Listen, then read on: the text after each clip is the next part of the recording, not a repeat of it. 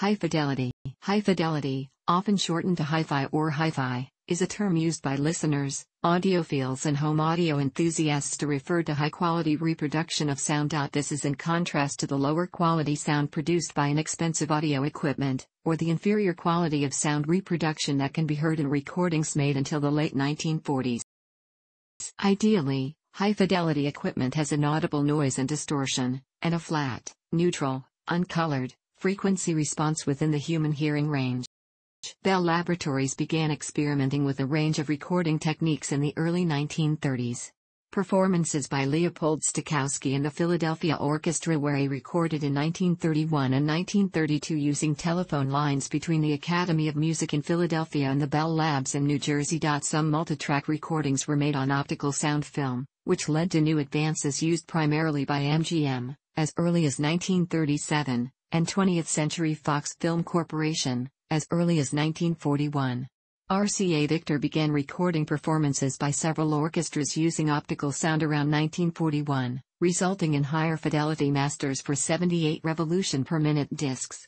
During the 1930s, Avery Fisher, an amateur violinist, began experimenting with audio design and acoustics. He wanted to make a radio that would sound like he was listening to a live orchestra, that would achieve high fidelity to the original sound. After World War II, Harry F. Olson conducted an experiment whereby test subjects listened to a live orchestra through a hidden variable acoustic filter. The results proved that listeners preferred high-fidelity reproduction, once the noise and distortion introduced by early sound equipment was removed.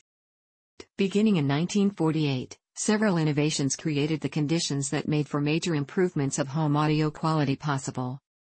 In the 1950s, audio manufacturers employed the phrase high fidelity as a marketing term to describe records and equipment intended to provide faithful sound reproduction. While some consumers simply interpreted high fidelity as fancy and expensive equipment, many found the difference in quality between hi-fi and the then standard AM radios and 78 revolutions per minute records readily apparent and bought 33 1/3 LPs such as RCA's New Orthophonics and London's FFRR, full frequency range recording, a UK Decca system, and high-fidelity phonographs. Audiophiles paid attention to technical characteristics and bought individual components, such as separate turntables, radio tuners, preamplifiers, power amplifiers and loudspeakers. Some enthusiasts even assembled their own loudspeaker systems. In the 1950s, hi-fi became a generic term for home sound equipment, to some extent displacing phonograph and record player. In the late 1950s and early 1960s, the development of the Westrex single-groove stereophonic record cutter had led to the next wave of home audio improvement, and in common parlance stereo displaced hi-fi. Records were now played on a stereo. In the world of the audiophile, however, the concept of high fidelity continued to refer to the goal of highly accurate sound reproduction and to the technological resources available for approaching that goal. This period is regarded as the golden age of hi-fi, when vacuum tube equipment manufacturers of the time produced many models considered endearing by modern audiophiles, and just before solid-state, transistorized, equipment was introduced to the market, subsequently replacing tube equipment as the mainstream technology. A popular type of system for reproducing music beginning in the 1970s was the Integrated Music Center, which combined a phonograph turntable, AM/FM radio tuner, tape player, preamplifier, and power amplifier in one package, often sold with its own separate, detachable or integrated speakers. These systems advertised their simplicity. The consumer did not have to select and assemble individual components, or be familiar with impedance and power ratings. Purists generally avoid referring to these systems as high fidelity, though some are capable of very good quality sound reproduction. Audiophiles in the 1970s and 1980s preferred to buy each component separately. That way, they could choose models of each component with the specifications that they desired. In the 1980s, a number of audiophile magazines became available, offering reviews of components and articles on how to choose and test speakers, amplifiers and other components. Listening tests are used by hi-fi manufacturers, audiophile magazines and audio engineering researchers and scientists. If a listening test is done in such a way that the listener who is assessing the sound quality of a component or recording can see the components that are being used for the test, for example, the same musical piece listened to through a tube power amplifier and a solid-state amplifier, then it is possible that the listener's pre-existing biases towards or against certain components or brands could affect their judgment. To respond to this issue, researchers began to use blind tests, in which the researchers can see the components being tested, but the listeners undergoing the experiments can't.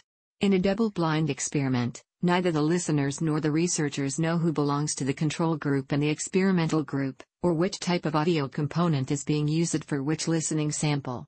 Only after all the data has been recorded, and in some cases, analyzed, do the researchers learn which components or recordings were preferred by the listeners.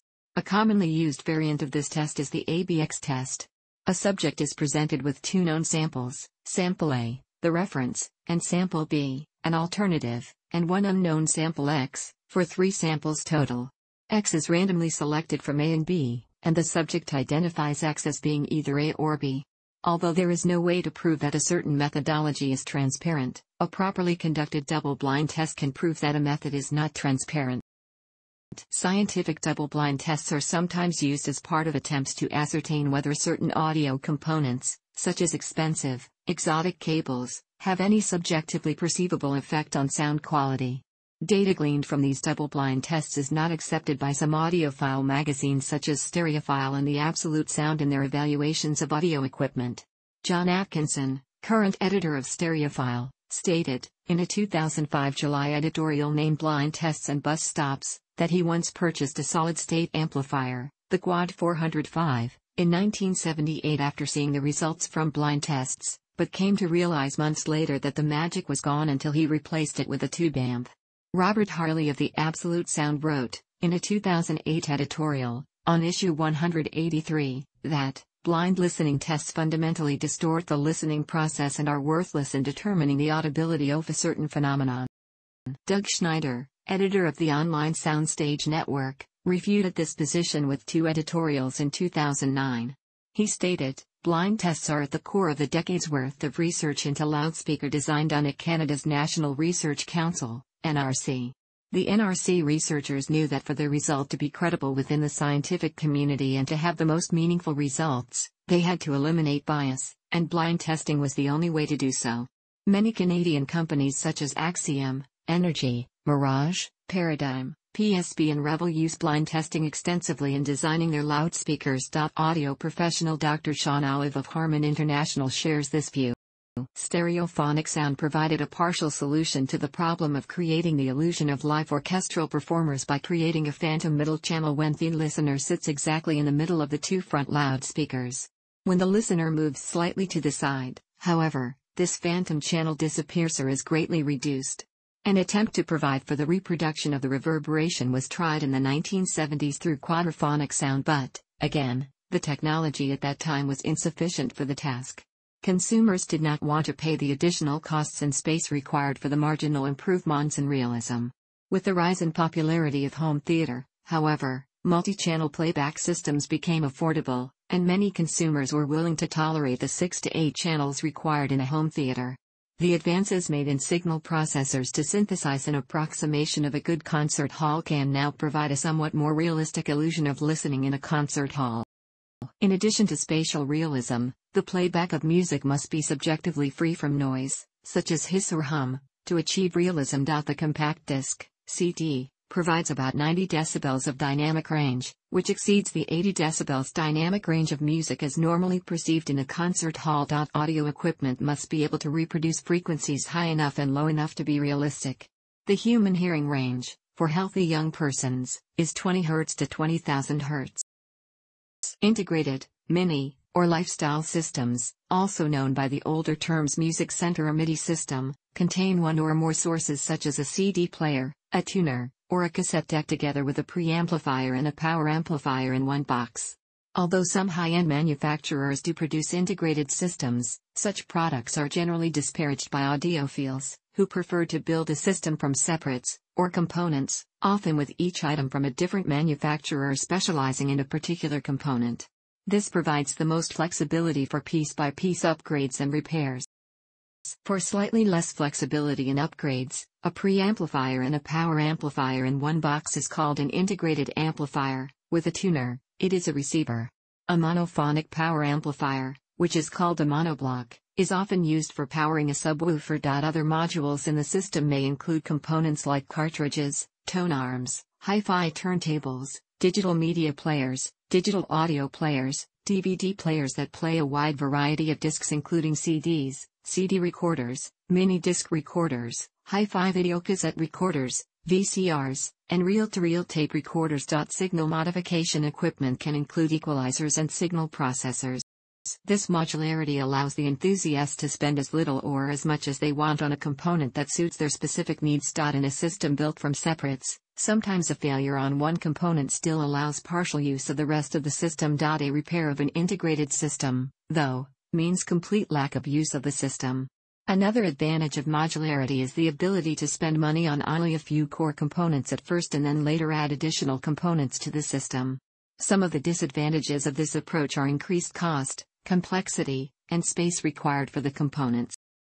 In the 2000s, modern hi-fi equipment can include signal sources such as digital audio tape, DAT, digital audio broadcasting, DAB, or HD radio tuners. Some modern hi-fi equipment can be digitally connected using fiber optic toslink cables, universal serial bus, USB, ports, including one to play digital audio files, or Wi-Fi support. Another modern component is the music server, consisting of one or more computer hard drives that hold music in the form of computer files. When the music is stored in an audio file format that is lossless such as FLAC, Monkey's Audio or WMA lossless, the computer playback of recorded audio can serve as an audio file quality source for a hi-fi system. Thanks for watching. Don't forget like the video and don't forget to subscribe.